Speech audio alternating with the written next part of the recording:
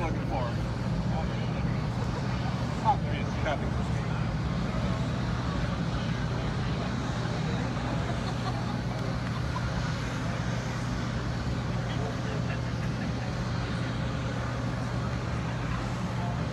Good morning, ladies and gentlemen. On behalf of the Commanding Officer, Naval Air Station Whidbey Island, I would like to welcome you to today's ceremony. Will the guests please rise for the arrival of the official party and remain standing for the national anthem and invocation.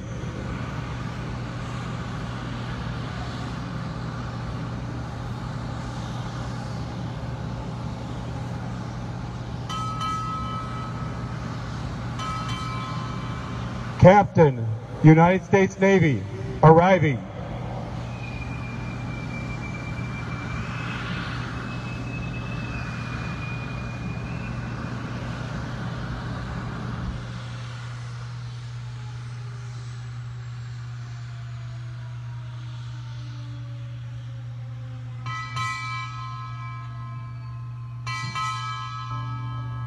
Naval Air Station, Whidbey Island, arriving.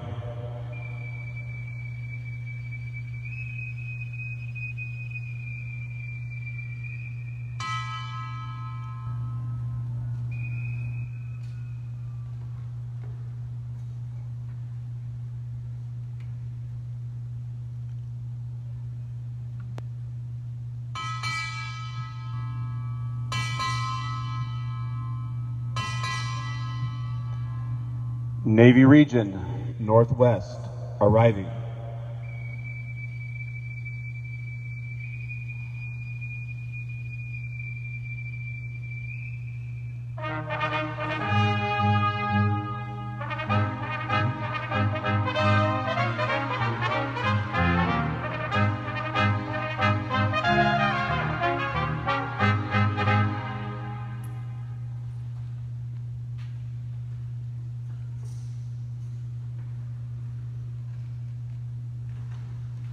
Honor Guard, parade the colors.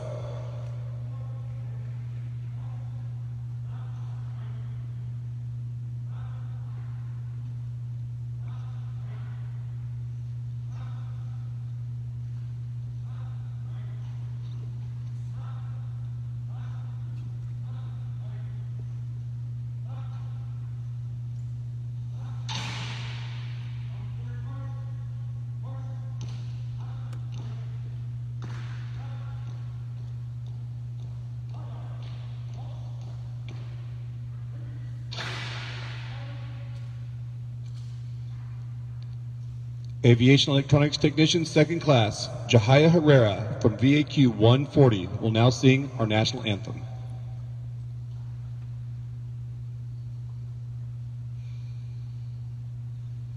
Oh, say, can you see by the dawn's early light what so proudly we've held at the twilight's last gleaming, whose broad stripes and bright stars through the perilous fight o'er the ramparts we watched were so gallantly streaming, and the rockets' red glow, the bombs bursting in air, gave proof through the night that our flag was still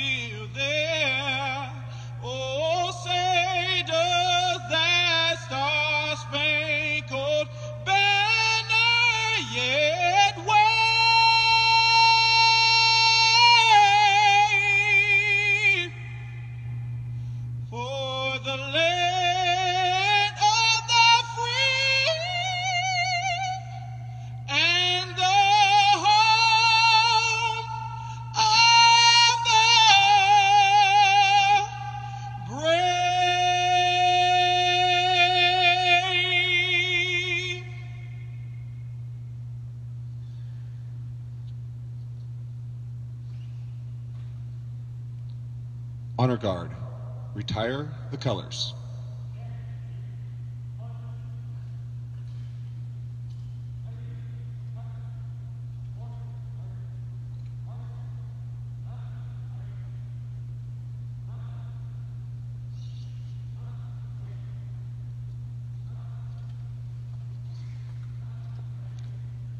Chaplain Uvilla will now offer the invocation.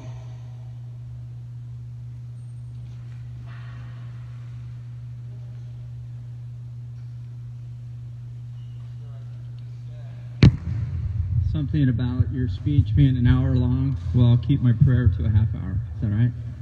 I look forward to that fika one of these days down in the Seattle area.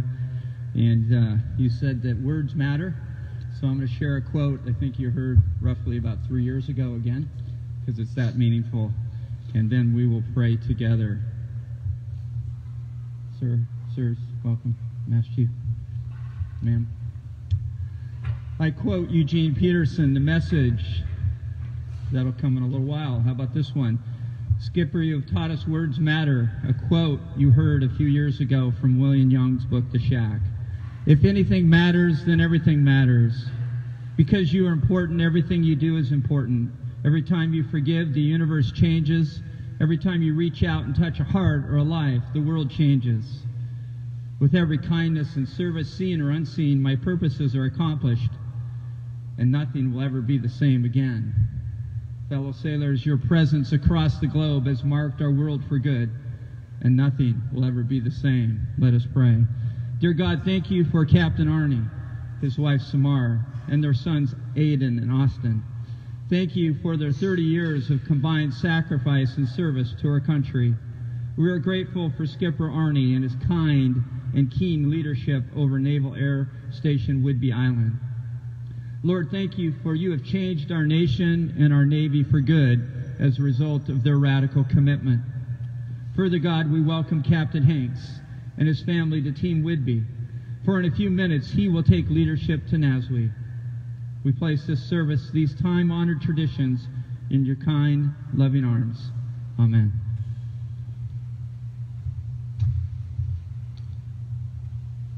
Side boys, dismissed. Yes, please be seated.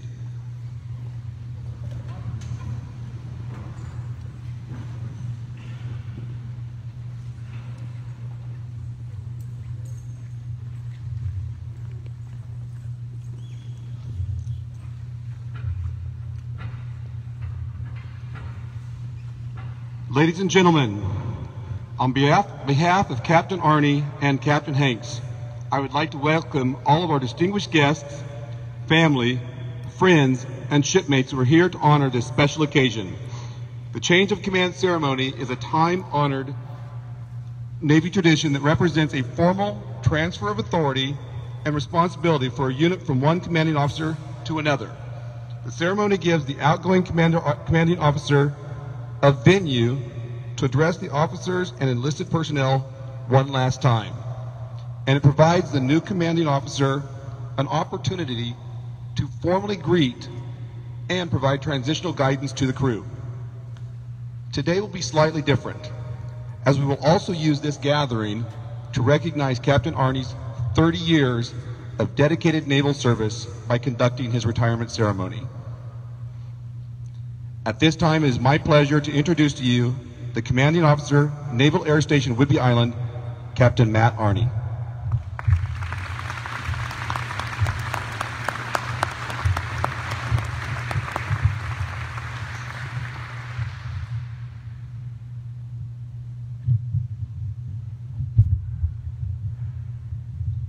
All right, good morning. You find the speeches in here. Okay, great, good morning. For those guests who've joined us from afar, welcome to Team Whidbey. It's truly an extraordinary day out here.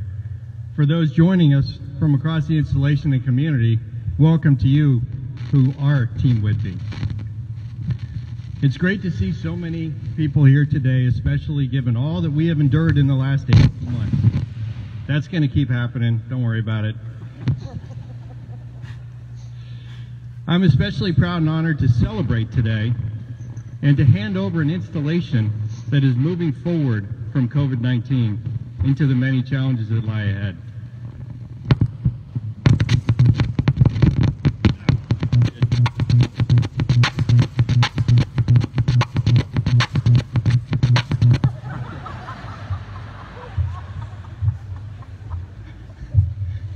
All right, I think we're good. Gotta have fun, right? Choose to be happy. That's right. All right, so there are many people to thank you for this ceremony and reception that will follow. Thanks to Pettis Herrera for that national anthem rendition, so big round of applause.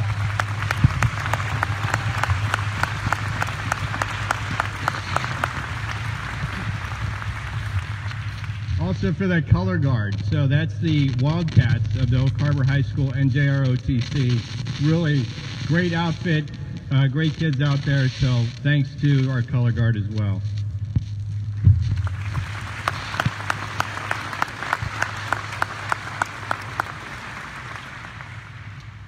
Side boys, bell ringer, honors bosun. We've got folks who are going to be doing the flag folding ceremony. We've got a lot of people involved in this ceremony, in the execution of it, to make this really look good and honor the tradition, so thank you all. Lieutenant Onis, our wedding planner, who spearheaded this event. So, very challenging. We started this a couple months ago, planning for this, and of course, as we emerged from COVID, things changed, and so did the vision. Well, the vision stayed the same, to bring as many people together as possible to celebrate, but the directions within that changed along the way, and she reacted to that appropriately, so thank you very much to you and your team, which includes Raquel Stewart, our protocol officer, who has dealt with the challenges of the Navy Marine Corps intranet in getting invitations out there and tracking those things. Funny, the Marine Corps left that whole partnership a long time ago, God bless them. And MCI, the slogan is, we keep the bad guys out and keep the good guys from getting work done. So, and then Laura Matters, also previous protocol, obviously had a big hand in helping us out to work through this as well.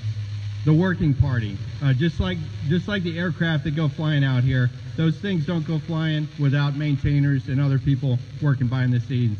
So a lot of sailors and civilians work in the working party from in-house and NAVFAC, Holly Beecher, and Skookum to make this whole thing happen, to bring us together. So thank you all. Round of applause for everybody.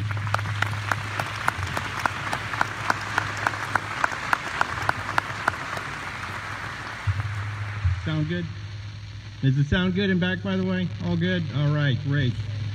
Welcome. The dancing was superb. All right, we'll see if we can get a little more of that later. Speaking of which, welcome to Admiral Collins. So, thanks.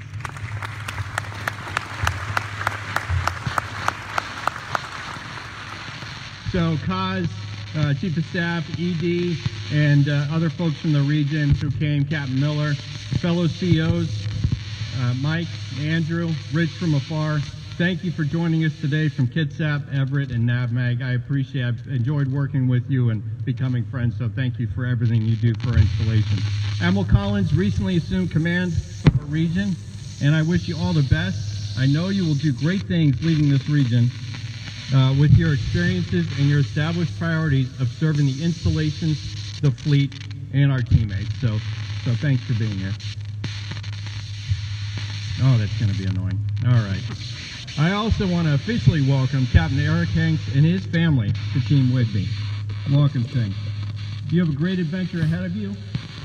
Shanks, Renee, Lindsay, and Hunter, but we'll talk more about that adventure a little bit later. I won't get around from the podium to thank each person for joining us today. I will call out a few individuals who I've had the great pleasure to work with in this time. I'm going to take these off. Makes it easier to flip pages, and wow, that is annoying. It was good yesterday. So, Commodores, past and present, and their staff, and their wives, Needles, April, Boo, and Mindy. You guys are the reasons why we are here. All right, look at that XO.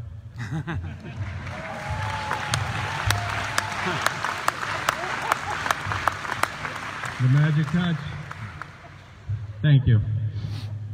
So Needles, April, Boo, and Mindy, you guys are the reasons why we are here. Not you guys as individuals, but the teams that you represent. To support operational squadrons to deploy around the world from ships and land bases. That's the reason why we are all here today and every day and night. And it takes every person working on this installation to make that happen, to keep the watch at places today like at sea with USS Dwight D. Eisenhower, Misawa, Japan, Sigonella, Sicily, Keflavik, Iceland, and Bahrain. That is what drives my team, a lot of them in back there, Mike, Jimbo, Mike, Eddie, Oli, Donnie, Melissa, Stevie P, Curtis, Pop, Sean, Ricardo, Party Boy, thanks for the flight Tuesday, and all of our sailors, chiefs, officers, and civilians in your teams. Doc Hewish and Doc Zieber, and certainly Doc Brandon, who at some point in 2019 decided to take over the collateral duty as Public Health Emergency Officer. What could happen? Leadership of Team Whidbey, past and present. Mike Wyndham, Rabbit. Thanks for the flight Wednesday, and for having this great looking jet out here. Workle, Gladhands, Megatron, Farva, Woody, B-Dub, Chachi, Scott, Pat, Dustin, Busta, Oompa, who's on deployment, Buck, Wonk, Coco, deployed, Bubba, Pookie, Maggie, Mav, Cutter, Mongo, Feep, TMFJ, Greg, and many more. I just like to mix call signs and names. I think it's kind of fun. Team Whidbey includes the many elected officials, leaders, and staff who we work with in our surrounding communities. Congressman Larson, mayors especially, Bob Severance, Molly Hughes, Lori Gear, County Commissioner Jill Johnson, former Commissioner Helen Price Johnson, State Senators Ron Mazzal, Keith Wagoner, Representative Dave Paul, City Council Member Joel Servadius, Mayor Pro Tem Beth Munns and her very handsome husband Larry, and the former NAS Whidbey CEOs. I miss our lunches, but I always enjoy your perspectives. I'll finish up for now with those who have led within the triad with me. I've had the pleasure of working with 5 great leaders in my time here, 2 XOs, James Rankin and Tim Oz Oswald, who were certainly better than I was as an XO. Their leadership across Team Whidbey and within my command has been extraordinary, allowing me to be out working with community issues, driving transformation where we can, and taking time off to enjoy this wonderful area with family. 3 Command Master Chiefs, Shane Cardone, who's out there somewhere, Donnie Leppert, who is now in Japan, serving under fellow War College graduate, General Chip Bierman, and Tom Gillen, right here. These guys live and breathe leading sailors, and our almost 9,000 active duty personnel and 11,000 total personnel across the base are better for their efforts. It has been great to work with you these last few months, CMC, and I wish you the best. So now our guest speaker, Sarah Rhodes.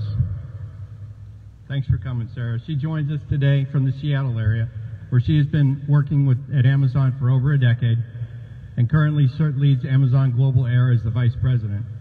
She started her tenure at Amazon directing a distribution center after having contemplated continuing her naval service, which she did in the reserves and retired. She flew the Rhino as a combat pilot and instructor before we met at the Naval War College in Newport, Rhode Island. We met again recently when she was the presenter in a virtual meeting of the Naval Academy Alumni Association Puget Sound chapter. Thank you, Linda, for keeping that stuff going. I was struck by the way Sarah leads at Amazon and her principles that she conveys that have made her a successful leader in her organization and a model for leaders in the Navy to emulate. Please welcome Sarah Diamond Rhodes.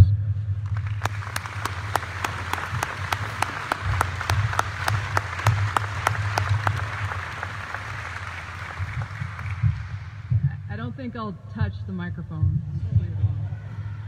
All right, well, thank you very much for the introduction. It is certainly an honor and a privilege to be here this beautiful yet somewhat foggy Pacific Northwest morning.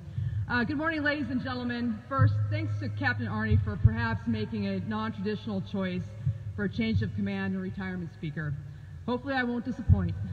Being back on a naval air station certainly brings back some wonderful memories, And seeing some familiar faces today reinforces the saying, it's never goodbye, it's until we meet again. So it is great to meet again. Well, today marks the conclusion of an epic novel known as Flounder's naval career. His biography could be adapted to a choose-your-own-adventure book. A Naval Academy graduate, a naval aviator who flew in Tomcats, Super Hornets, and a variety of other aircraft totaling over 3,000 hours, served aboard 6 different aircraft carriers, 4 still commissioned, fought in 4 major campaigns and combat operations, and commanded a Super Hornet squadron.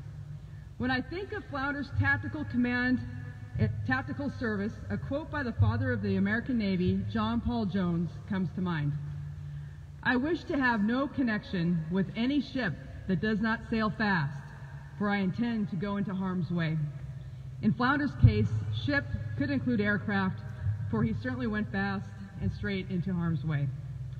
In addition to his tactical experience, Flounder lived overseas, to include Sweden, serving as the U.S. Naval Attaché prior to his final tour as a commanding officer of this outstanding base. Wow, one amazing opportunity after another. Well played, sir, well played. In every case, Flounder excelled at everything he did. There's a saying, jack of all trades, master of none. But in Flounder's case, he has been the master of all trades. I think of some references from 2 of my favorite books to describe perhaps how he has been so successful.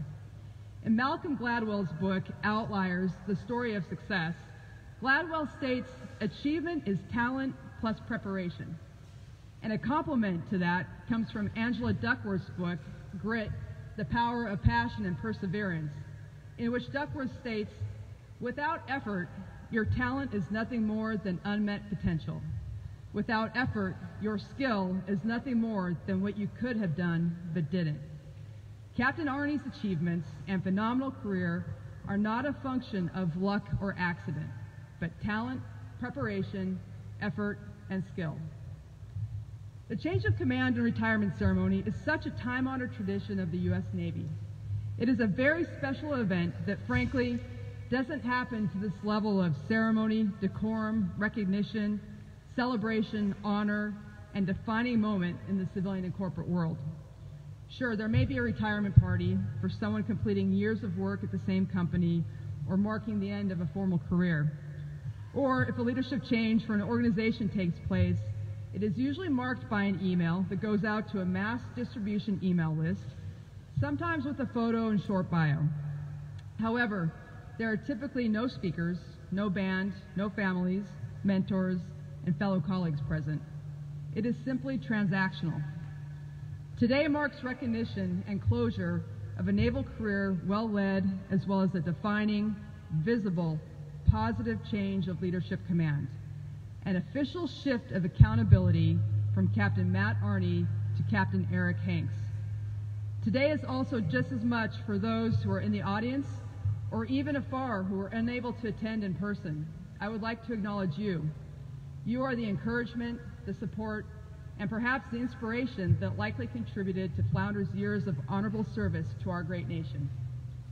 Today, this ceremony is an example of something that will hopefully never change. Now, with that being said, finding a good balance between tradition and innovation is okay, and frankly, a necessity as the world continues to grow more complex. We shouldn't do things because we have always done it that way, or to resist doing something that has never been done before. For example, thankfully, email and internet were not blocked from integrating on our ships and forward deployed units simply because we had always relied on snail mail. Today, we can communicate and find almost any information with the power of a smartphone from the palm of our hand. I think about the aircraft on this base, the EA-18G Growler and PA Poseidon as examples, or the FA-18F Super Hornet squadron that Flounder commanded. Cutting-edge technology that represents the very best that our nation can offer. Look at the infrastructure Flounder championed here on base. 5G for better connectivity and improved, updated facilities and resources to help ensure the base continues to function well into the century. A combination of business acumen, technology, and operations, otherwise known as BTO, are more and more relevant for leaders given the pace at which we move. The priorities of the world have changed, and we need to ensure we consider those changing priorities, making the ability to know when and how to make trade-offs even more critical. I think about my own business. We are leaning into technology in a space, air cargo, that is generally resistant to change. Air cargo networks have traditionally functioned the same way for decades. However, my team and I have taken a fresh, unbiased, grassroots approach where we have championed machine learning, modeling, and complex algorithms to yield an efficient, agile, resilient operation.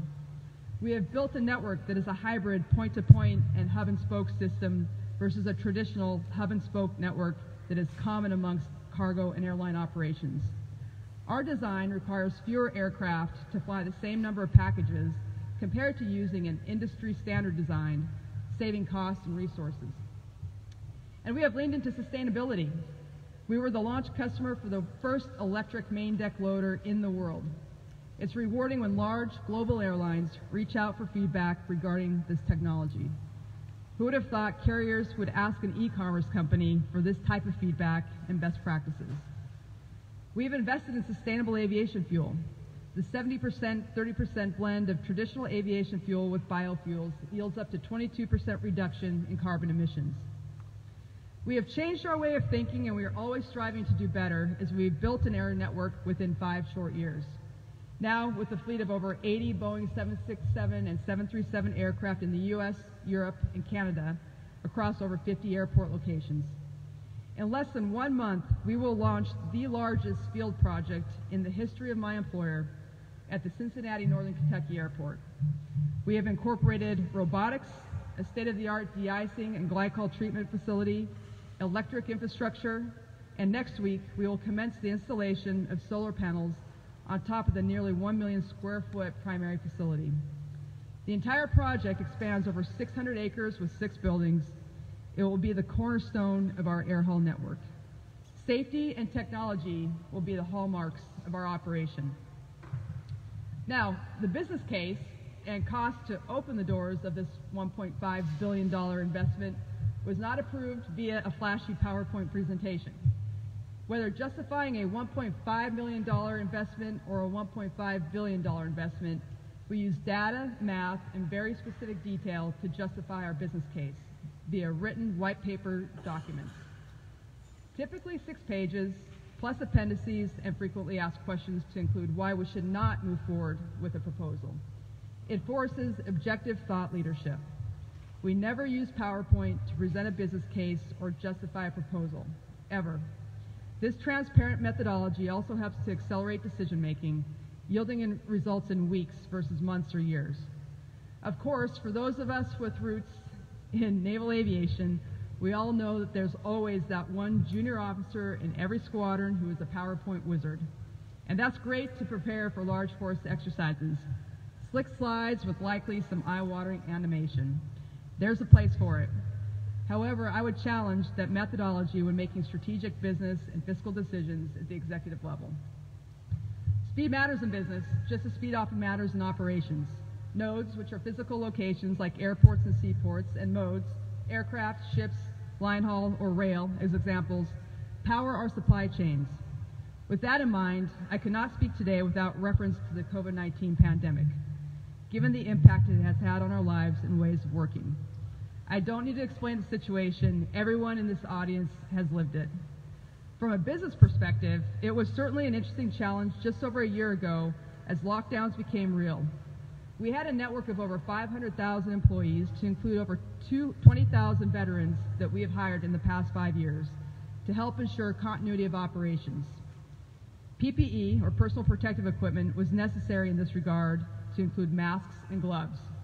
We quickly leveraged our air hull network in the US and Europe to rapidly distribute PPE without having to change our network design. This fast deployment supported strong continuity of operations and helped to ensure we could deliver critical goods to those who needed them most. If we think back to 2018, when Flounder took command of NAS Whidbey Island, COVID-19 was not a part of anybody's vocabulary. Fast forward to late 2019 into 2020, and the world changed as we knew it, and an example of when speed was put to the test for Flounder was last year at the start of COVID. He had to quickly establish COVID protocols to keep his people safe while maintaining a high state of readiness and continuity of operations. He had to deal with slow supply chains, impacts on resources, effects of on-base support. Much of the physical world became virtual. Flounder's leadership and ability to navigate through ambiguity was put to the test, and once again, he rose to the challenge and excelled. A high bias for action was necessary to deliver results for Flounder's team, squadrons, and other tenants on the base. Achievement is talent plus preparation. Just as Flounder was faced with challenges, so too will Captain Hanks as he takes command. Some trials will be known, such as ongoing COVID impacts, and other challenges will be unknown, unpredictable situations that can occur without notice. However, the U.S. Navy clearly has trust and confidence that Shanks is ready to lead Team Whidbey into the future, regardless of what the future may hold. As I bring my remarks to a close, I would like to thank Flounder again for the opportunity to speak at such a special event today. I will use this occasion to paraphrase the words of our 35th President, John F. Kennedy, delivered at the U.S. Naval Academy, which is where Flounder began his naval career. I can imagine no more rewarding a career, and should Captain Matt Arney be asked what he did to make his life worthwhile, I think he can respond with a good deal of pride and satisfaction: I served in the United States Navy. So, Captain Arney, it's never goodbye, but until we meet again, congratulations, sir, and in true Navy tradition, fair winds and following seas.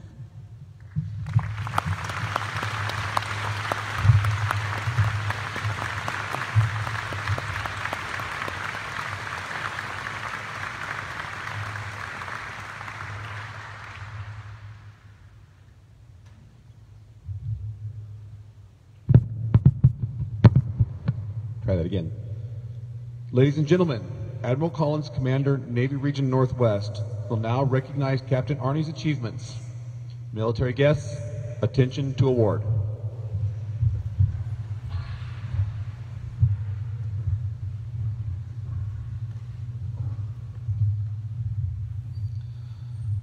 The President of the United States takes pleasure in presenting the Legion of Merit to Captain Matthew L. Arney for exceptionally meritorious conduct in performance of outstanding service as Commanding Officer, Naval Air Station Whidbey Island from August 2018 to July 2021. Captain Arney's skillful leadership and superb engagement with federal, state, and local agencies provided the installation and tenant commands with the best available facilities and training and impacted operational success across Navy Region Northwest. His efforts ensured peak mission readiness of the shore and naval aviation enterprise in support of the fleet, fighter, and family. His team's many accomplishments include the Northwest Training and Testing Electronic Warfare Range and the EA-18G Record of Decision. Under his direct guidance, NAS Whidbey Island developed special use airspace and communication control facilities to transfer responsibility, management, and control of military operating areas from the Federal Aviation Administration to NAS Whidbey Island's Air Traffic Control Center. Captain Arney's superlative engagement with local stakeholders and thoughtful approach to mitigation protocols throughout the COVID-19 pandemic was a model emulated by regional leaders and ensured the safety of personnel aboard NAS Whidbey Island and in the community. Captain Arney's superior performance of duties culminated his 30 years of honorable and dedicated military service, reflected great credit upon himself, and upheld the highest traditions of the United States Naval Service. For the President, Y.B. Lindsay, Vice Admiral, United States Navy, Commander, Navy Installations Command.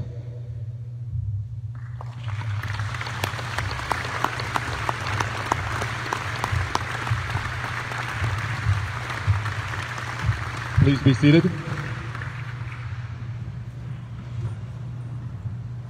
On behalf of the Naval Air Station Whidbey Island Wardroom, Ensign Tanner will present Captain Arney with a gift.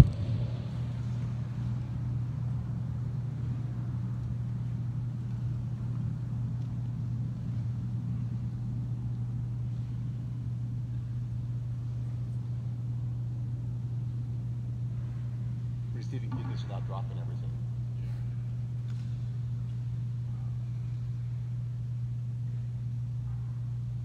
The gift being presented today is a cutout of Whidbey Island and coins collected from every command here on the installation, with comments such as, Flounder was an amazing leader, and I'm glad to share my personal coin with him, and the time we spent together here will be remembered. Thanks, Skipper.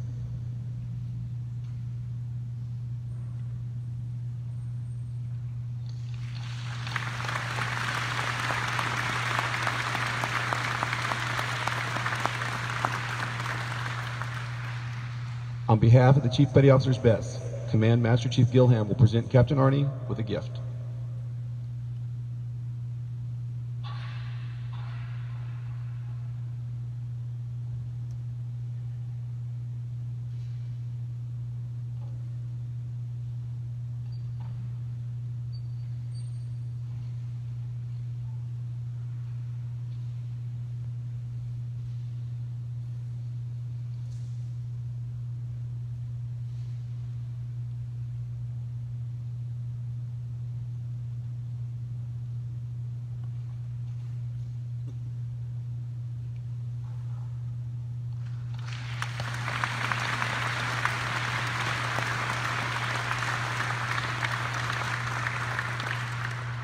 Captain Arnie will now share his remarks.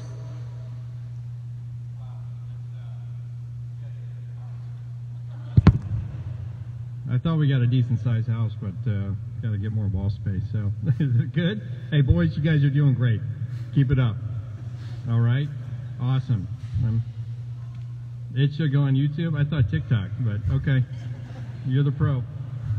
Thank you. Thanks for those amazing gifts. They are truly astounding, and I really appreciate the thought and the effort that goes into that. And thanks for this. This is, it's not me.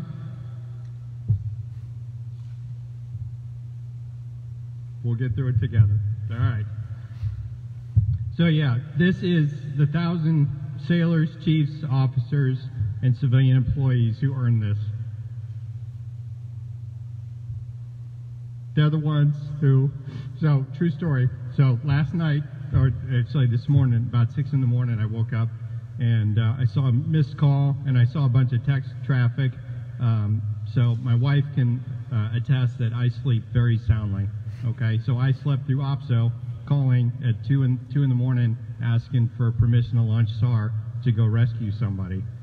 And I was able to wake up to the whole recap because it all got taken care of, because all the great professionals who do things.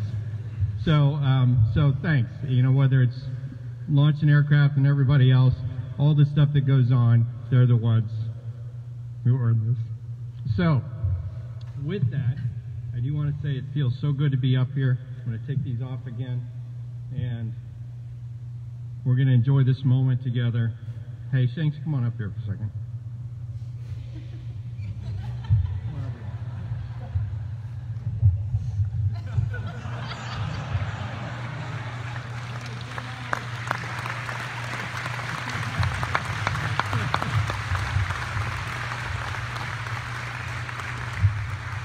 Oh, we gotta have fun. All right. You're gonna see that one again on Facebook, LinkedIn, Instagram, and whatever else, so thank you for indulging. All right, I can go on for a very long time talking about the last 3 years, let alone the 30-plus years since April 20th of 1988. And that's when I raised my hand outside D.C. and requested permission to join the Navy. But there's a reception waiting, and we need to keep this thing moving along. I don't even have my watch on because I don't want to know what time it is. Speaking of joining the Navy, they were there when I did it. I'm very grateful that my parents are able to join us this week for the Decommissioning Week celebrations. It is always great for the boys to get grandparent time, and we look forward to more of that over the next month and after. And I really appreciate Oma, my mom, in her help with the boys through the week. It's been extraordinary, so thank you very much. Skip, my only brother and older brother, he was able to come out with his kids, Isaac, Lucy, and Sam. Skip just retired 39 days ago from his 31 years, 35 when including our time at the small vocational college we went to. Isaac just graduated from high school and will go to CU Boulder with the Marine Corps OTC scholarship, so congratulations. Lucy and Sam have great plans of their own when they finish high school, and we enjoy our time with you all, and we look forward to more of that and visiting with Patty as well when we go back east for some vacation. Not to live, just for vacation. Salwa, my mother-in-law, she's been with us for every move and many other moments of need throughout the last about 12 years, and including during this tour. We're so very grateful for everything you do, and we're happy that you could be here today. Thank you. And finally, for close family, a lot closer together in 2020 than some of us wanted at times, my wife and my boys. My wife, Samar, she's passionate about community, empowerment, and creating inclusiveness. Her efforts are inspiring. She works to empower military spouses, not to make everyone the same, but to empower them to be what they want to be: a mom, an entrepreneur, a volunteer, a leader. Some need support and others do not, but her efforts have brought people together to be connected and inclusive, to help those who need it, and to honor military spouses. We make each other better, we challenge each other, support each other, unveil blind spots. She's very good at that. We make each other better professionals, spouses, and parents to these two awesome dudes. Boys, it's been so much fun because of you guys. Not all the time, but a lot of time. You get it? That is true, that's right. I don't ever want to go back to homeschooling, and you guys don't want to go back to Bible boot camp. No. That's right. But we still made memories and enjoyed while supporting each other and developing. Just read, right, Pappy? We've enjoyed youth sports, camping, skiing, fishing, not a lot of catching, and now we have so much more to enjoy as we travel down this road together. So friends have traveled from all over to join, and we are very grateful. Some are joining virtually. Teddy B, I know you're out there. Keep it clean on the comments.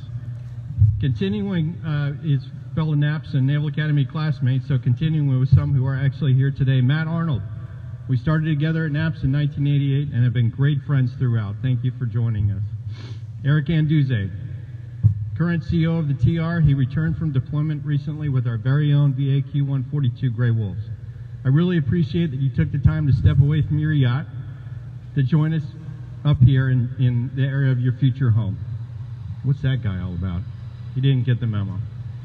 All right, I wouldn't have it any other way. It's all good. We were platoon mates in 1988 and lived all 4 years together as roommates at the Naval Academy. We served together as department heads and got to fly together one night in the Gulf. His kids are well out of the house post-college. Mine are right here. I still love you guys. Thanks for joining us, Pappy. Clay and Lisa Williams, another classmate and friend from flight school and other times throughout. Thank you guys for joining.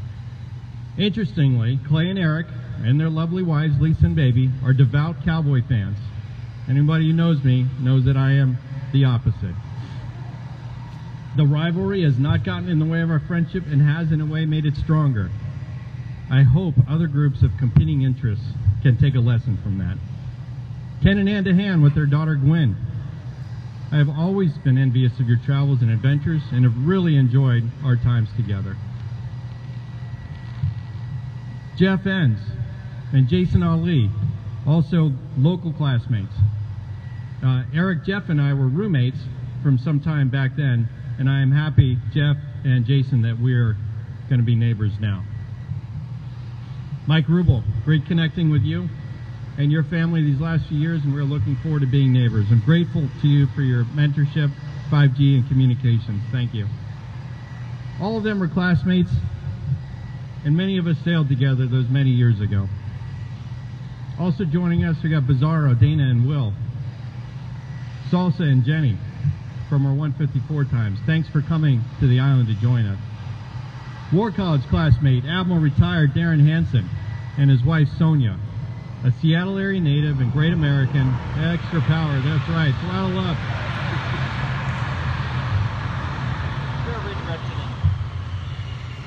What's that? They're redirecting it down further. Yeah, okay. The other way? Thanks. All right. So Darren's a Seattle native, great American, as a nuclear chain SWO, and an EOD officer and a firefighter in his day job.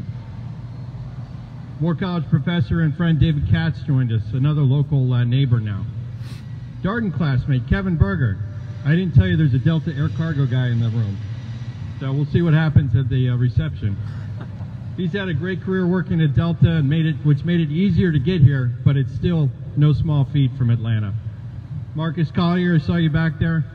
I'm grateful for your counsel these last few years, and I look forward, so to speak, to our continued relationship. Thank you.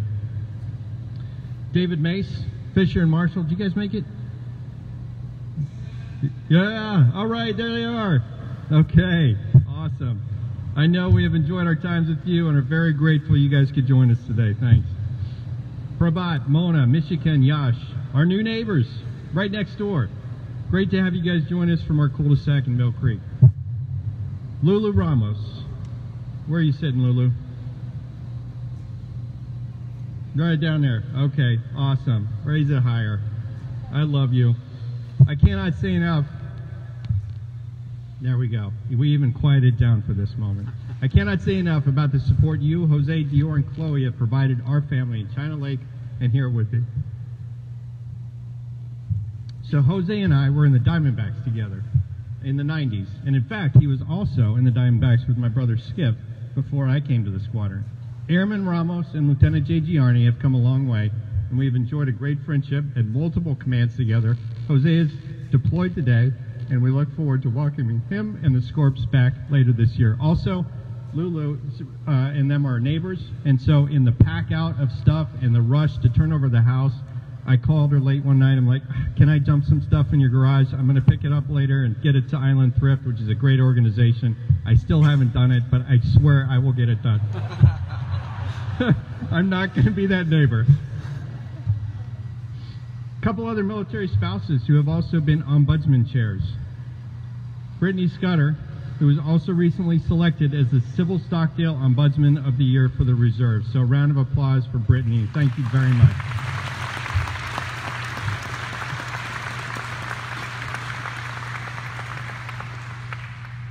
And Sarah Hogue, awesome, cheerful, wonderful, very giving. She's going to be leaving us for Fallon soon, so that'll be a loss for Team Whidbey. Sarah is also one of the many of the staff at NAS Whidbey.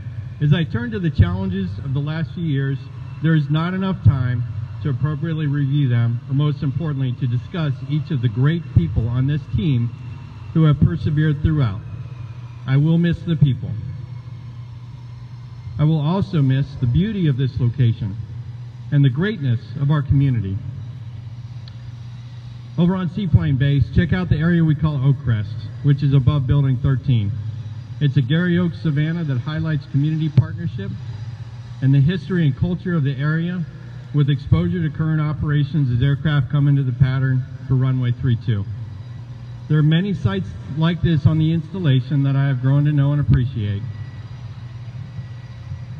But more than that, I truly appreciate the people who are specialists and passionate and form the team that makes us the foremost environmental partner and steward.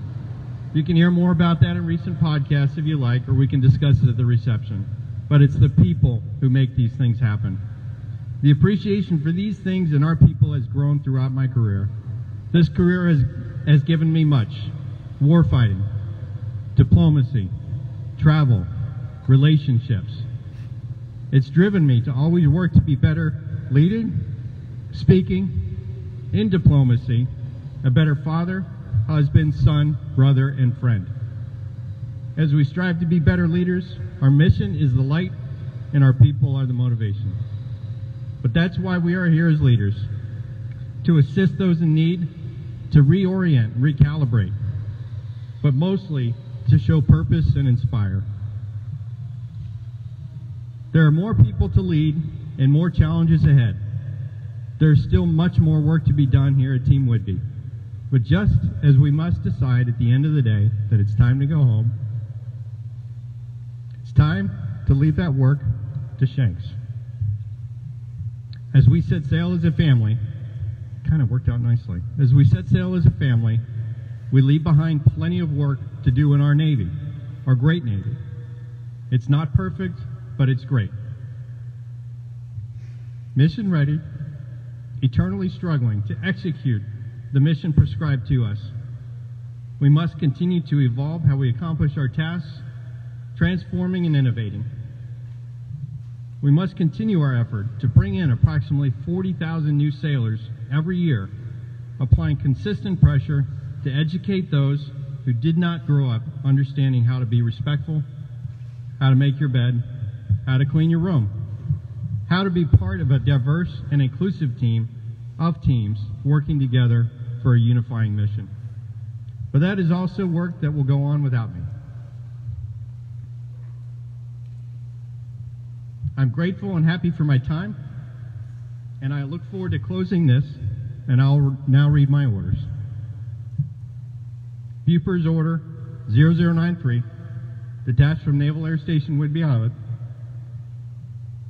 and report to your Admiral in Mill Creek.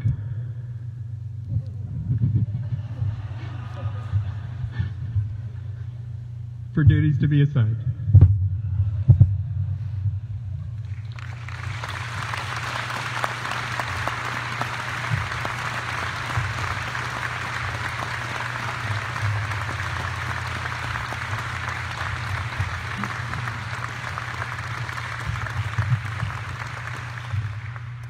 I will now read my orders. Bupper's Orders 1997. When directed by Reporting Senior, detach and report in July 2021 as Commanding Officer, Naval Air Station, Whidbey Island.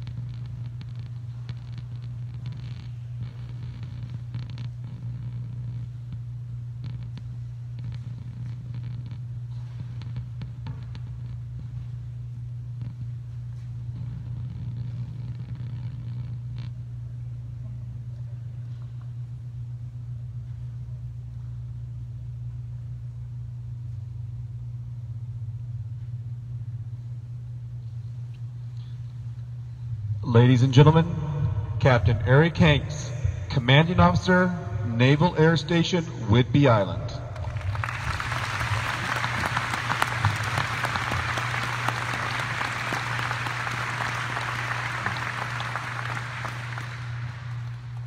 Rear Admiral Collins, Naval Air Station, Whidbey Island staff, Lieutenant and Region Commanders, community leaders, specifically Congressman Larson, State Senators Mazzal, Wagoner, Representative Paul, Mayor Severance, Hughes, Gear, County Commissioner Johnson, and all the other elected officials here. Also to the many friends and family that are joining us here on the NAS Whidbey flight line, as well as online that couldn't make it. It is my great pleasure to be here in Whidbey Island as this historic installation's 41st Commanding Officer. It is a true honor and privilege to join the Team Whidbey legacy and the many great commanding officers that came before me, but especially following a truly remarkable leader in Captain Matt Flounder Orney. I'd like to start off by echoing Flounder's earlier appreciation and personally thank a few of the same women and men who expertly organized this beautiful and special event, especially Lieutenant Elise Honest, Ms. Raquel Stewart, who led the entire effort, AT2 Herrera, DAQ 140, for the great rendition of our national anthem, our honor boatswain from VP1, NC1 Lute, our side boys, the Navy Region Northwest Band, our local Oak Harbor Wildcat, Navy JRTC Color Guard, our NAS Whidbey, MWR staffs, the Skookum contractors. This is truly a Team Whidbey event representing all the great tenants from not only this installation but our community. It was a great Team Whidbey event. Once again, let's give them another round of applause.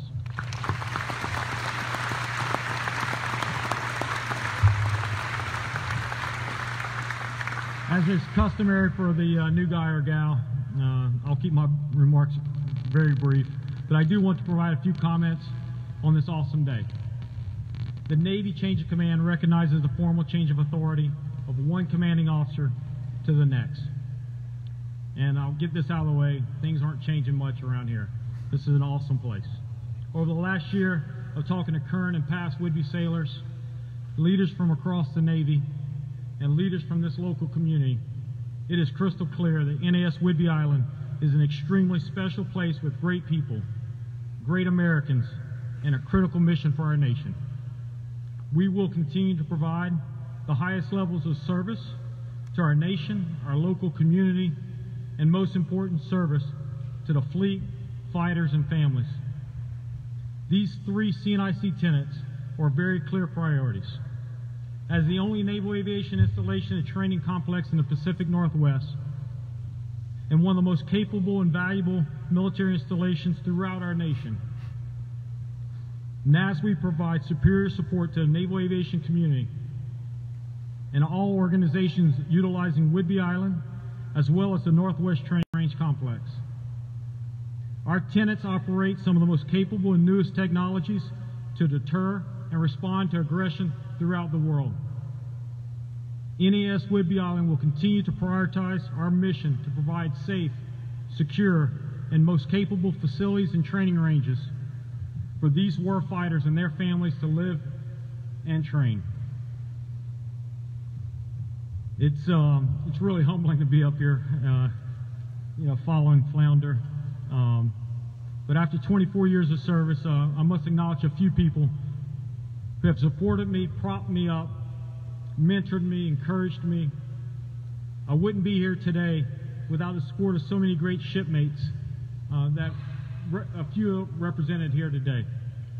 People like Commander James Rankin, spent 4 years in the same company at the Naval Academy, in 7th Company. Rooster Harris, Deputy, you were with us there. Commodore John Voorhees. Boo and I flew together for over a year on the same exact JO crew, flying missions across the Mediterranean and Europe. That was almost 2 decades ago. A couple stories.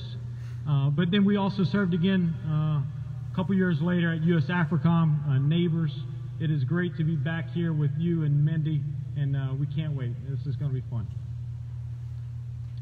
Deputy Commodore Mike Tiny Martinez. We shared the flight deck of Theodore Roosevelt as shooters, and really look forward to working with you and Aaron again, and it's going to be great. And there's so many other maritime patrol and community shipmates that I was so honored to fly with. I see Dave Sweet over here, I see Frank Verducci, and a few others. It's great to be back here with the maritime patrol community and so many great friends.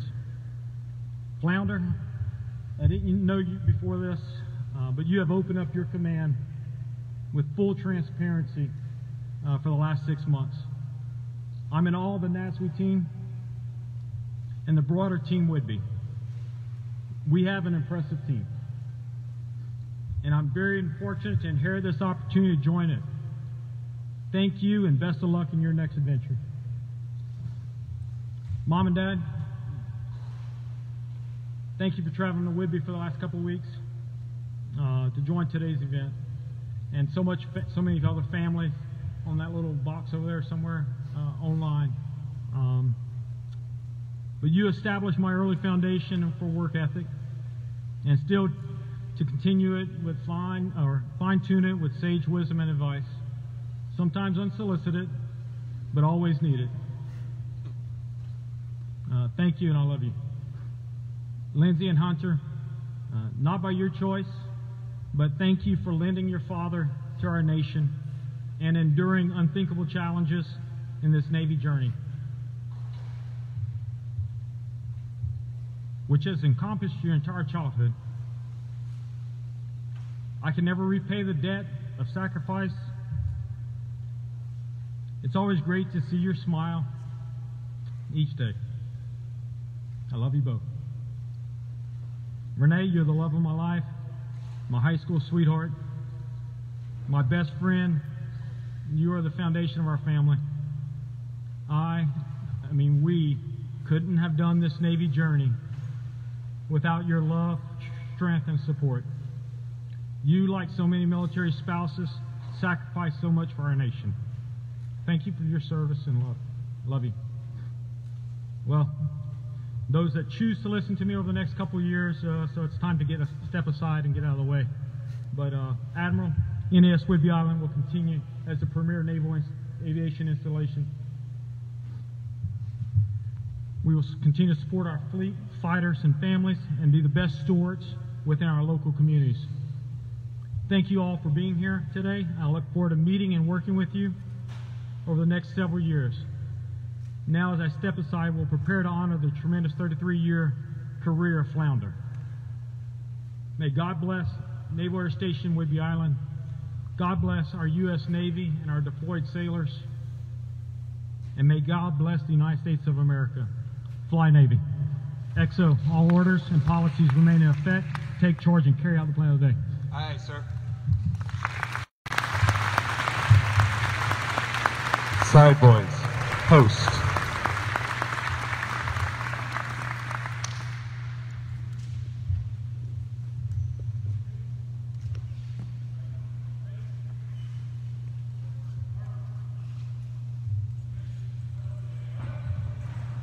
Please rise for the benediction by Chaplain Uvilla and remain standing for the departure of the official party.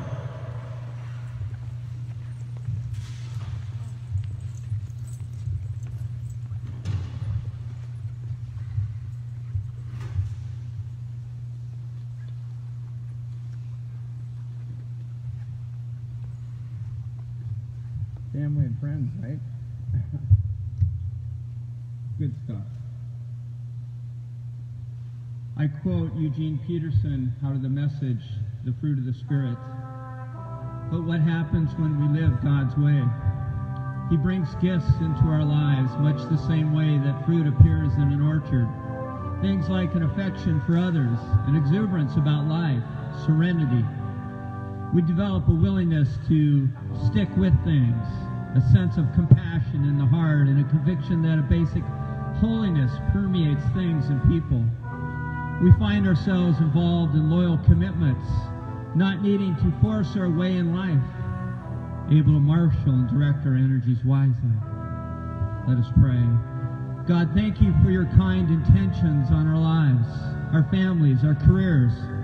Lord, in the ceremony to follow, we are saying goodbye to Skipper Arnie, Samar, and their sons. We seek the richest of blessings upon them as they change careers and locations. Further, we have also said a corporate hello and welcome to our new commanding officer, Captain Hanks, his wife Renee, and their son Hunter and daughter Lindsay.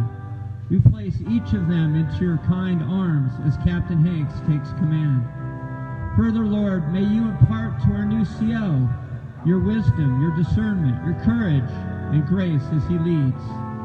As I close, I pray for a special blessing upon all the sailors here at NASWI who work tirelessly in support of and defense of our country. As we leave this place, may we always remember how much you are for all of us, each of us as individuals. In thy Heavenly Father's name, amen.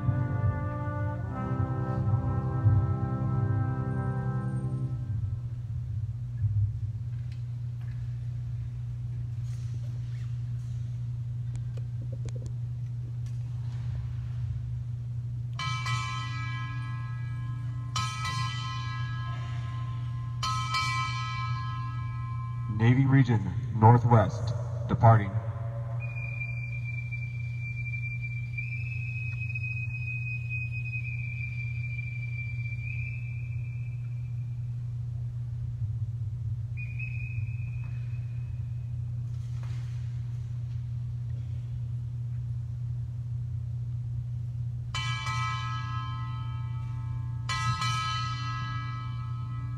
Naval Air Station, Whidbey Island, departing.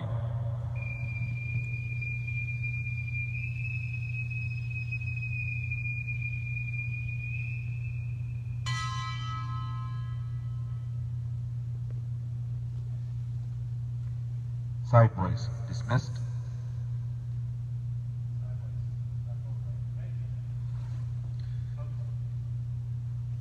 Ladies and gentlemen, this concludes the change of command ceremony. Please remain at your seats, but you may take this opportunity to stretch your legs while we reset the stage for Captain Arnie's retirement ceremony, which will begin momentarily. I swear the encore will be brief, but if you do need to make a head call or whatever, please feel free. All right, enjoy yourself. Hey boys, you're doing great. Come on up here on the stage. You're going to join us up here. Yeah, come on, buddy. No? Okay, so there's a seat up here if you want it.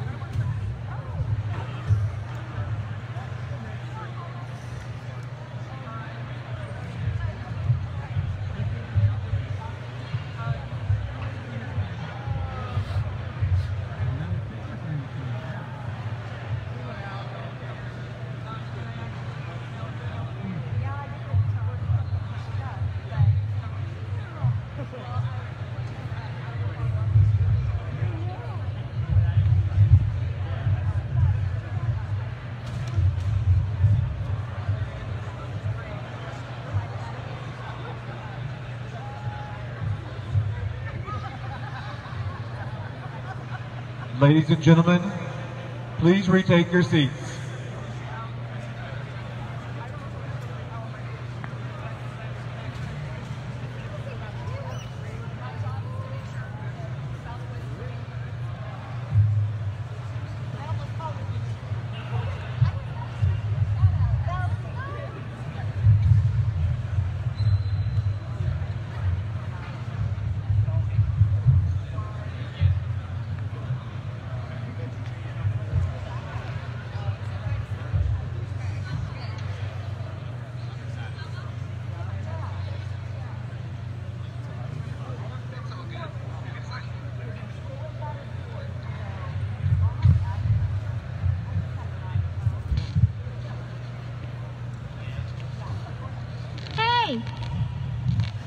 How are all you guys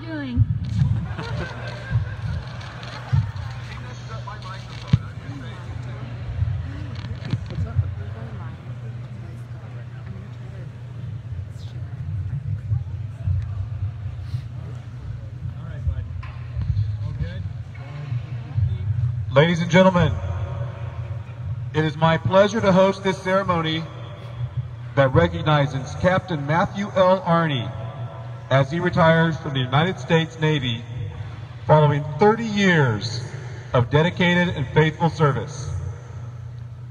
Today we will bid farewell to him with the wish that he and Samar and their family enjoy every success in the future. I would like to take this opportunity to thank Skipper Arney for his contributions to the United States Navy, to NAS Whidbey Island, and to the commands and sailors he has served over the past 3 decades. He is the type of leader that each of us should aspire to become, and his efforts to create a forward-looking and transformational approach aboard this installation have made NAS Whidbey Island a better command.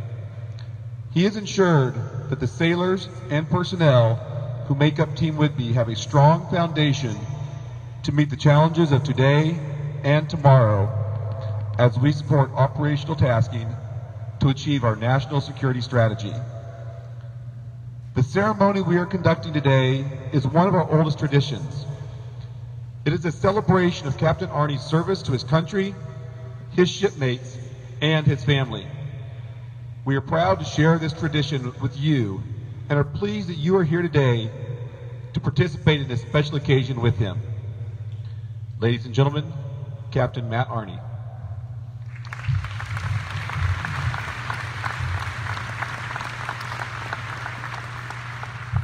Thank you. So yes, I'm up here again. Last time, I'll be brief because I already said my remarks. Austin, you're welcome to join us anytime, buddy. Okay, you're good? Okay. Great. So,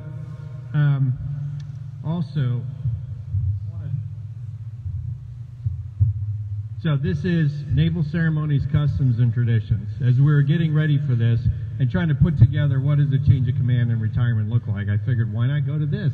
This is the 1980 edition. I've had it ever since I joined the Navy. And I was like, I've never looked up the retirement section. Well, I looked it up, and it is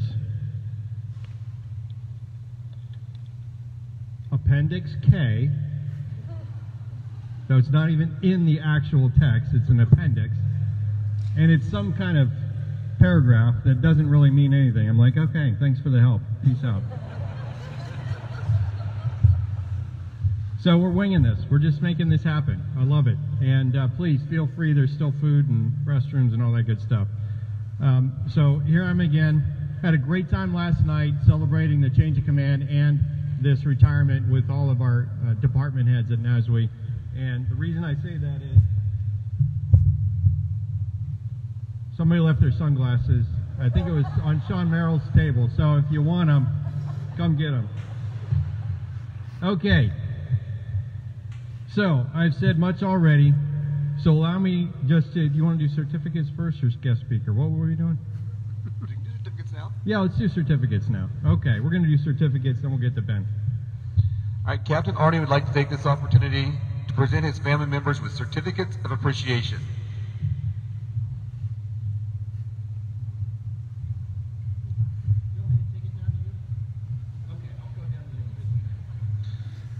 Certificate of Appreciation from the United States Navy, presented to Samar, Aiden, and Austin.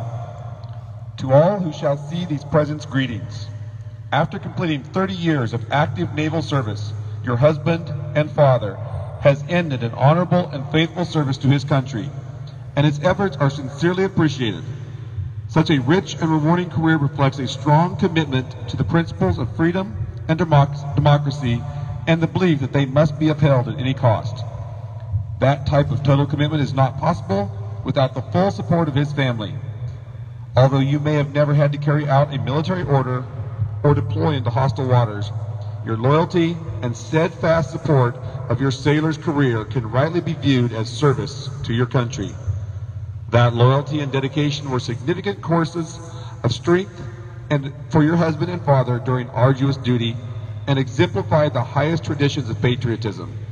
On behalf of the Department of the Navy and the officers and crew of Naval Air Station Whidbey Island, I extend to you a sincere thanks and express our appreciation for a job well done. Given this 9th day of July, 2021, signed by Rear Admiral Collins, Navy Region Northwest.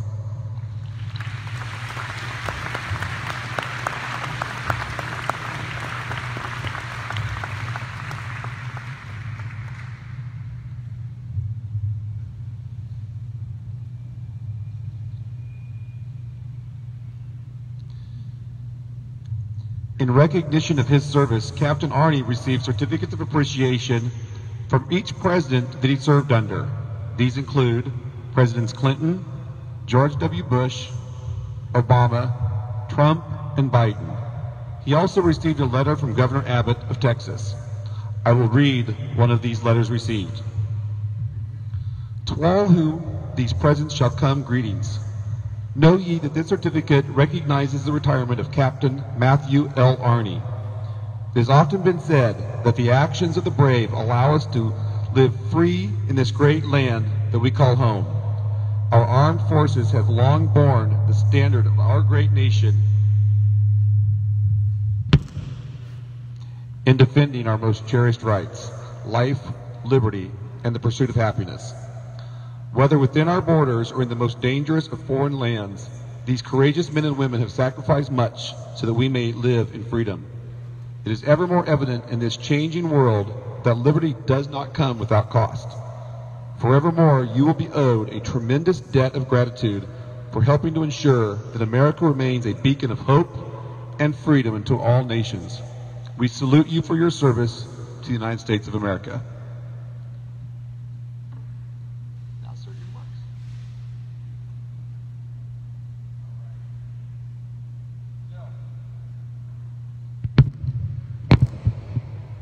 Great. All right, we got that down. Thank you very much.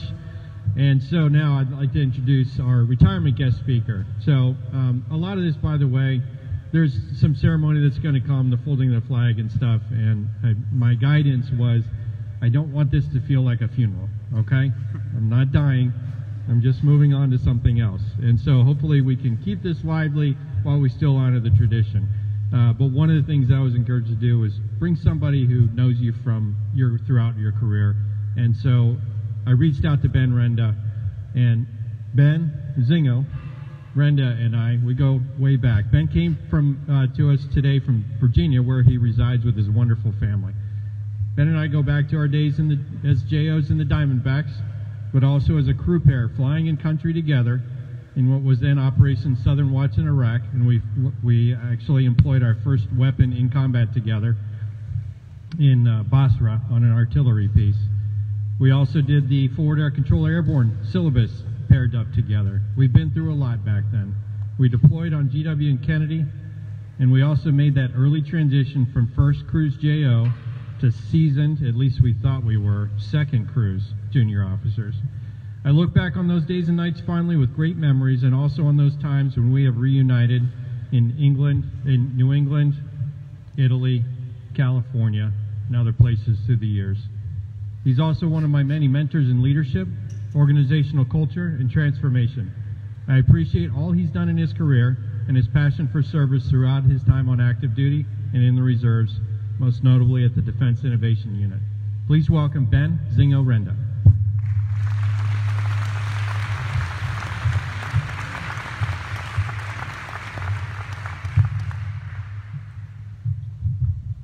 All right, two things struck me as I prepared for this. One is I've been hanging out in Silicon Valley with Silicon Valley nerds, and I say that affectionately because I'm one of them, for 15 years. This is the first time I've worn a tie since I got married, so apologies if it looks a little funny. And secondly, I echo Sarah in that the last time I was on a proper Navy base with Rhinos was Matt's change of command for VFA 154, the Black Knights in Lemoore. The sound of freedom, the smell of that JP-8, oh, that's good stuff. And as a former LSO, it warms my heart. My pilot eyes aren't as good as they used to be, so bear with me. Okay, Matt, thank you for the kind introduction. Thankfully, Sarah has made a wide range of prescient remarks that helped us remember many of the milestone professional achievements of Matt's career. And I choose that form of address carefully because for what's to follow, Captain Arnie is a bit too formal maybe, Flounder maybe too casual, but Samar, forgive me if I'm breaching some protocol, but I'm out now, so I don't know if the Navy can touch me anymore. I don't think so. Maybe I get off the base. A quick programming note though, I may or may not say some things shortly that may be a bit controversial, so I'd like to apologize in advance. And if you make it over to the Oak Club, I'll make it up to you at the bar. But these are my personal comments and observations and reflections, neither reviewed nor endorsed by anybody other than yours truly. So, With that, thank you, Matt, for allowing me to be a part of this ceremony and your transition. When I look out across the audience today, I see three groups of folks: active duty base leadership and the military folks here, friends, family, and loved ones, and the unfortunate sailors who drew the duty straw to have to do yet another base event on a Friday. So sorry, guys and girls. Someday you'll be up here wearing honored stars, etc. I was lucky to meet Flounder when we were crewed together, as he mentioned, in the world-famous VF-102 Diamondbacks back then, and we did all of our FAC A and all the things there. I think some people say the first is the worst in the Navy, whether it's training or careers. I actually disagree. I think my tour as a JO can be the most formative, and it was for me. It's a time when you actually have the lowest expectations levied against you, but you get to do the real job for the first time, and often with as equal an operational impact as the more senior and more savvy officers. This is my first time ever stepping foot on this beautiful base, and I know Matt, as commanding officer, has always been a strong advocate and steward of this fine base. However, many of you may not know that his love of Naval Air Station beautification runs deep and actually started decades ago. On a quiet, dark, moonless night back in the 102 days, Matt wrangled a few of our other squadron mates and decided to scale the NAS Oceana water tower to proactively update the official paint scheme to, of course, add our squadron colors. Now, the plan was brilliantly executed right up until the guards, passing by about 3 in the morning, noticed the flashlights up on the water tower top. And if you've never seen the Diamondback insignia, trust me, he was caught literally red-handed. As punishment, the base CO, and it's really ironic that you've just you've successfully completed your tour as a base CO now, reprimanded our entire squadron and tasked us with an entire day of repainting the curbs on the base. So thank you for that, Matt. Now, it probably doesn't sound like much fun, painting curbs on a hot, humid Virginia Beach summer day, but it actually was really fun. And why? Because our team ethos was so strong, and we all know that strong teams perform unusually well, both in the private and in the public domains, just as 102 did, I think, when we were a part of it. Another strong example of Matt's inspirational leadership occurred when the first single-seat Hornet Squadron showed up at NAS Oceana. The bright-eyed and bushy-tailed single-seaters, my words, started putting their stuff in the O Club, but there was one table, just that one table, that just crossed the line and went too far. Fortunately, we were about ready to go to Air Wing Fallon out in Nevada for an Air Wing detachment, so Matt, a few of us, and I think it was a white pickup truck, took that table and it made its way into the maintenance semi-tractor trailer and was delivered to Fallon to be attended to. Now, it was a brilliant plan. Leveraged the target range cameras to put the table in the middle of a target and then obliterate it on camera with a GPU. Somehow word got back to Oceana and then all the way up to the flags. And Matt, to your credit, you rectified very creatively that situation and got the table back to the Oceana O Club. However, karma can be a serious force, and Matt's intent was borne out shortly by our sister Tomcat squadron, and the table somehow found its way over the side of an aircraft carrier. That's a story for another day. But Matt, excellent leadership if I've ever seen it. You stood up for the right thing, even if it was well outside of any SOP, TTP, TACMAN, NATOP, SORM, or another rule or regulation. Now, I share these two things with you, but the underlying point is leaders often have to take a stand and evaluate and make decisions in tremendous ambiguity. And Matt, you've done that at every step in your career. On a more serious note, I do want to take this opportunity to make a plea to everyone in the audience today. Now, this is the last group to which I normally would want to preach the value of good teamwork, but having spent over a decade working with both Silicon Valley leadership and DoD leadership, trying to bridge the unfortunate chasm of misunderstanding at times, sometimes a mutual lack of situational awareness and respect, and sometimes misaligned incentives, I am a bit concerned about our prospects, not only as a Navy, but a military, and most importantly as a country. So I ask you for your help. Whether you come from the military side, or the civilian side, or somewhere in between, please do whatever you can in your own unique way to help replenish our lines of communication in our communities. Our country is changing, our communities are changing, our expectations are changing, our worlds are changing, our technologies are changing. And the threats that our country are facing have been changing as well. And while I've worked at a technology company for the past 14 years, some of our current versions of technology, for example, social media, haven't always been helpful. Just as the Navy learned the hard way not to be over-reliant on new air-to-air missile technology exclusively over the skies of Vietnam, today, too, we need to be thoughtful about how we use new technologies that can have a spectrum of impact, everything from artificial intelligence to social media platforms. We need to be balanced, critical, and holistic when considering if, when, or how to deploy a given technology.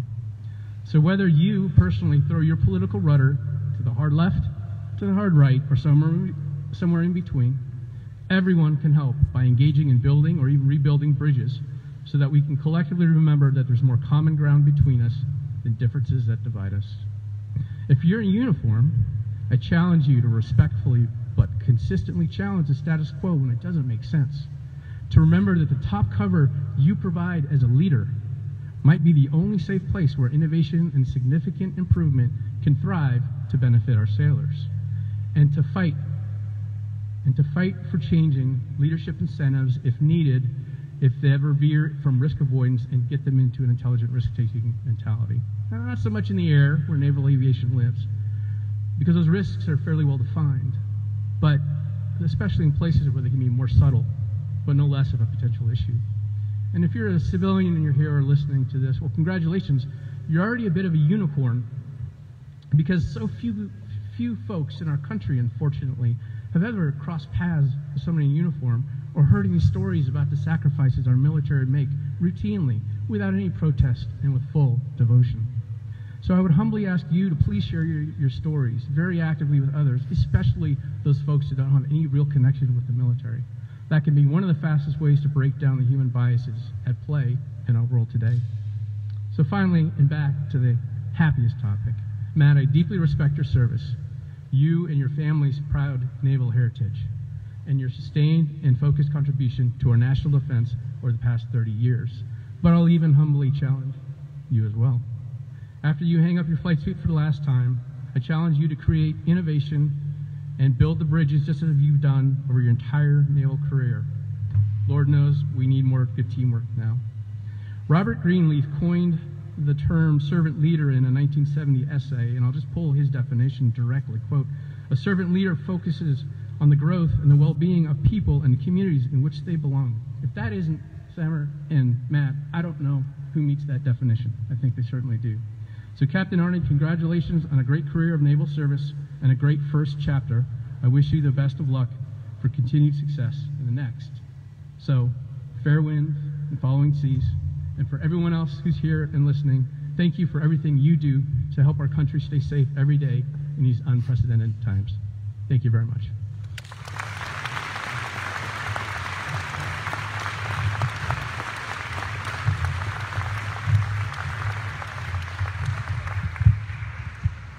Hey, and if you're wondering where the hay is, it is right there.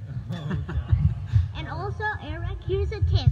When you retire, you should get a trailer to camp in. There we go. All right, out of the mouth of babes. That's great. Hey, Ben, thank you very much. I really appreciate those words and the sentiment in the stories, but thank you very much. That's exactly what I was looking for. Sarah, thank you as well. I really appreciate both of you guys being here and your messages. Thanks. So we have one last short speaker.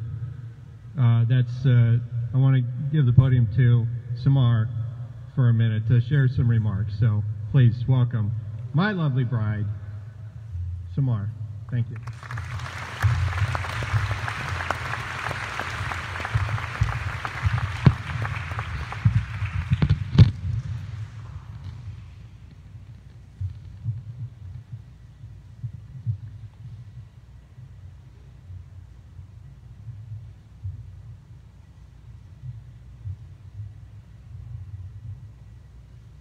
I love you more than anything in this world. I do. I said this before to Matt. I say it again today, on this very special day in our journey together. Life with Matt Arney have been full of adventures, surprises, learning experiences, but it was not all easy. In 2008, General David Petraeus looked at me and said, after pinning Matt to commander in Abu Dhabi, he said, "Samar, military life is tough, and the military spouse journey is hard. It's a hard journey, but it is rewarding at the end." At the time, I didn't fully understand his message, but I decided to take the journey. In 2015, Senator John McCain pinned Matt to a captain in his office at the Senate. He shook my hand tightly and said, "You are the backbone and not just a support to our service members and national security."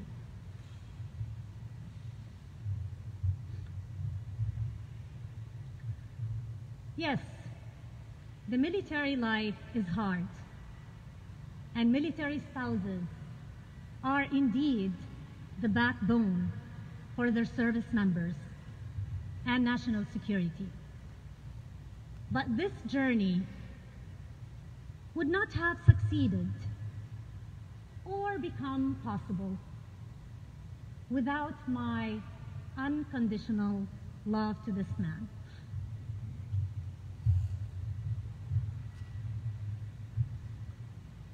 I believe in him, his vision, and his love to this nation.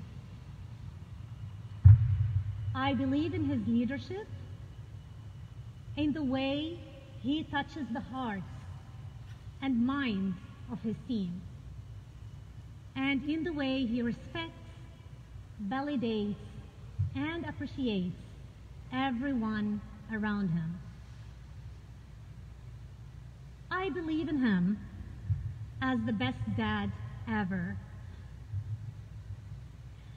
and my best mentor and friend.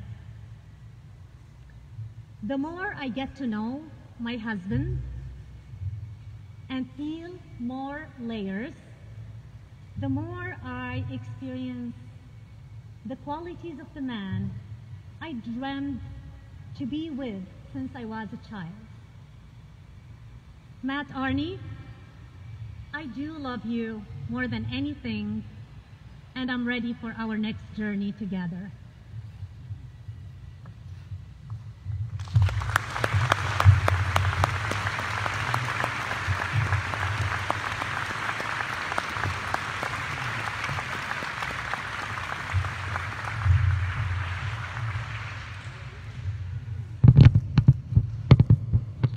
All right, sir. So we pulled a few things out of that little paragraph in Appendix K, and we're going to get back to those right now.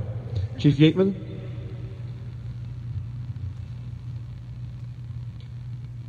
Chief Yateman will now present a retirement shadow box.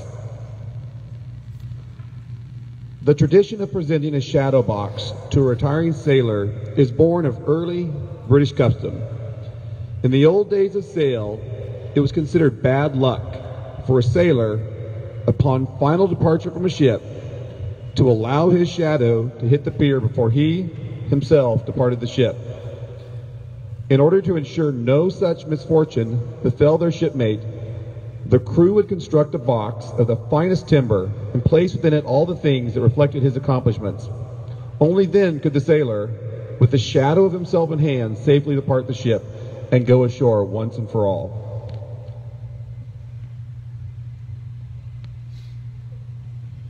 If we get a strong back, can we carry that up there so everybody can see it?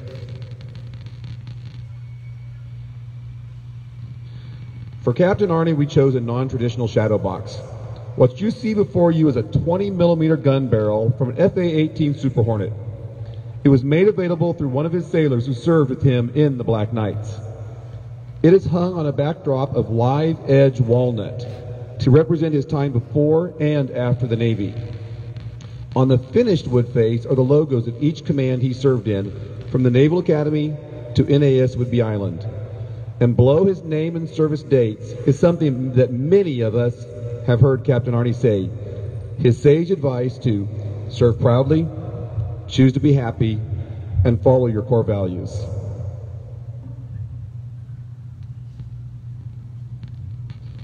Post the flag detail.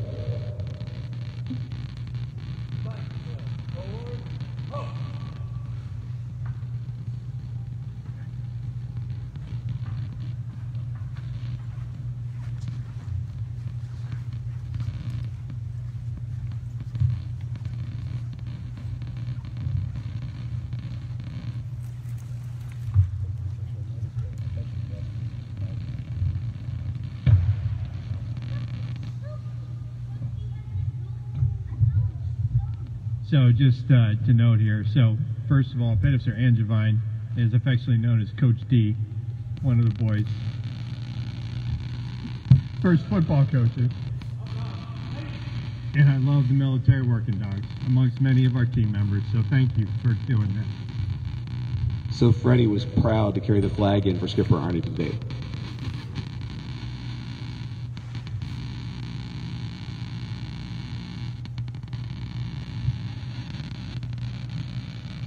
I am the flag of the United States of America. My name is Old Glory. I was born on July 4th, 1776. My birth certificate is the Declaration of Independence. I fly atop the world's tallest buildings. I stand watch in America's halls of justice. I fly majestically over great institutions of learning. I stand guard with the greatest military power in the world. Look up and see me. I stand for peace, honor, truth, and justice. I stand for freedom. I am confident. I am arrogant. I am proud. When I am flown with my fellow banners, my head is held a little higher. My colors are a little truer. I bow to no one. I am recognized all over the world. I am worshipped. I am saluted. I am respected. I am revered. I am loved, and I am feared. For more than 200 years, I have fought in every battle of every war. Gettysburg, Shiloh, Appomattox, San Juan Hill, the trenches of France, the Argonne Forest, Anzio, Rome, the beaches of Normandy, the jungles of Guam, Okinawa, Tarawa, Korea, Vietnam, and in the heat of the Persian Gulf, and a score of other places long forgotten by most, but well remembered by those who were there with me. I was there. I led my sailors and Marines. I followed them. I watched over them. I felt their love on me. I was on a small hill on Iwo Jima. I was at the ruins of the Pentagon and the World Trade Center. I was dirty, battle-torn, and tired, but my sailors and Marines cheered me, and I was proud. I have been soiled, burned, torn, and trampled on the streets of countries that I have helped to set free. It does not hurt, for I am invincible. I have been soiled, burned, torn, and trampled on the streets of my own country. And when it is done by those with whom I have served in battle, it hurts, but I shall overcome, for I am strong. I have slipped the surely bonds of earth, and from my vantage point on the moon, I stand watch over the new frontiers of space. I have borne silent witness to all of America's finest hours. When I fly at half-mast to honor my sailors and my Marines, and when I rest in the trembling arms of a grieving mother at the graveside of her fallen son or daughter, I am proud. But my finest hour comes when I am torn into strips to be used as bandages for my wounded comrades on the field of battle. My name is Old Glory. Long may I wave, dear God, long may I wave.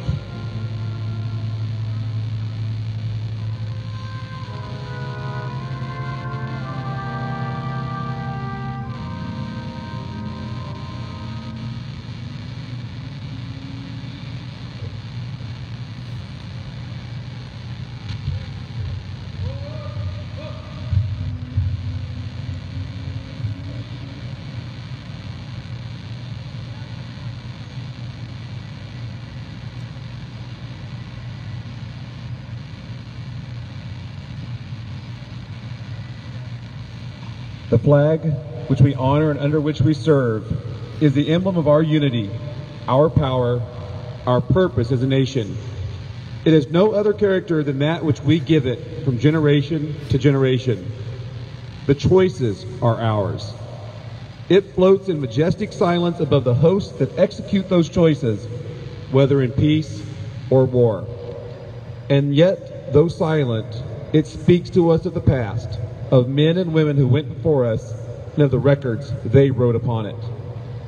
The flag used in this ceremony today flew with Captain Arney during combat missions in Afghanistan and Iraq, and was flown in Captain Arney's honor over the USS Enterprise on his last day as commanding officer, and over NAS Whidbey Island during his tour here. Captain Arney has lived under the flag's folds day and night during his career. It is a visible national symbol of the country he has served with honor, and will always remind him of the precious freedom he has defended so well. Captain Arney, please take center stage. Bell ringer to your post.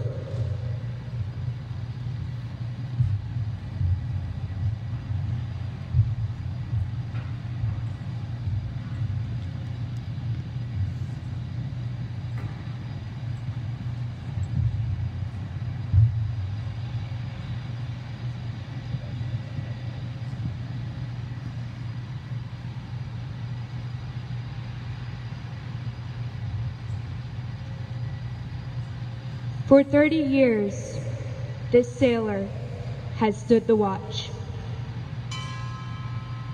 While some of us were in our bunks at night, this sailor stood the watch. While some of us were in school learning our trade, this shipmate stood the watch. Yes, even before some of us were born into this world, this shipmate stood the watch. In those years when the storm clouds of war were seen brewing on the horizon of history, this shipmate stood the watch. Many times he would cast an eye ashore and see his family standing there, needing his guidance and help, needing that hand to hold during those hard times. But he still stood the watch. He stood the watch for 30 years. He stood the watch so that we, our families, and our fellow countrymen could sleep soundly in safety each and every night, knowing that a sailor stood the watch. Today we are here to say, shipmate, the watch stands relieved. Relieved by those you have trained, guided, and led. Captain Arney, you stand relieved. We have the watch.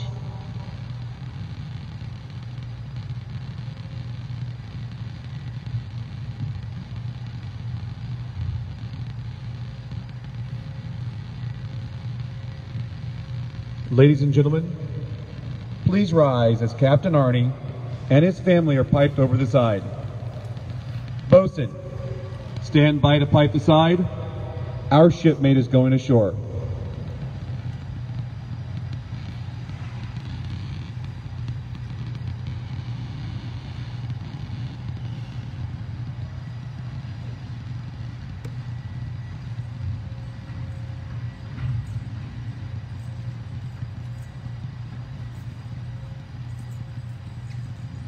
Captain Arnie will now report to Admiral Collins and request permission to go ashore for the last time.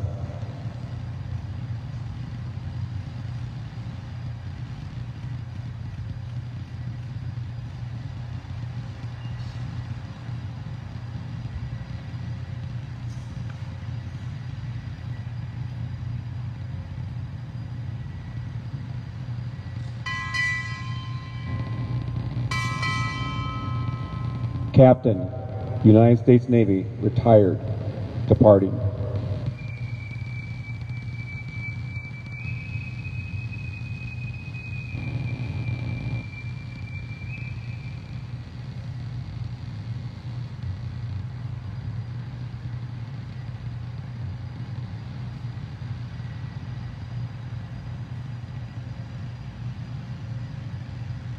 The Captain's Army family, please join him.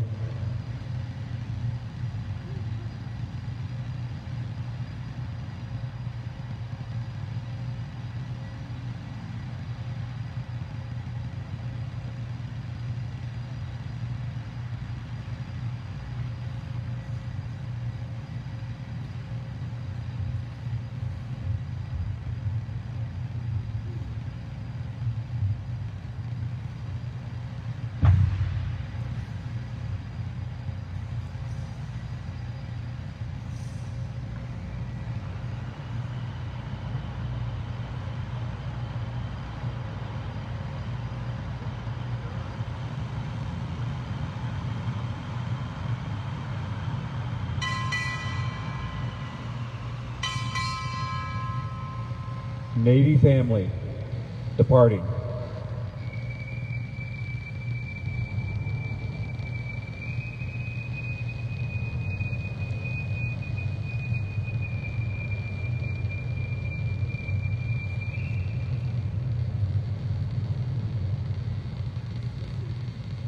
Ladies and gentlemen, this concludes today's ceremony. Captain Arnie and Captain Hanks would like to thank you for your attendance and invite you to join them at the O Club for a reception. If you did not view the static display aircraft and other vehicles prior to the ceremony, please take this opportunity to walk around them as people depart the flight line. In addition, there are guest books here at the front. They will also be at the reception. Please sign them for Captain Arnie and Captain Hanks. Naval Air Station Whidbey Island, dismissed.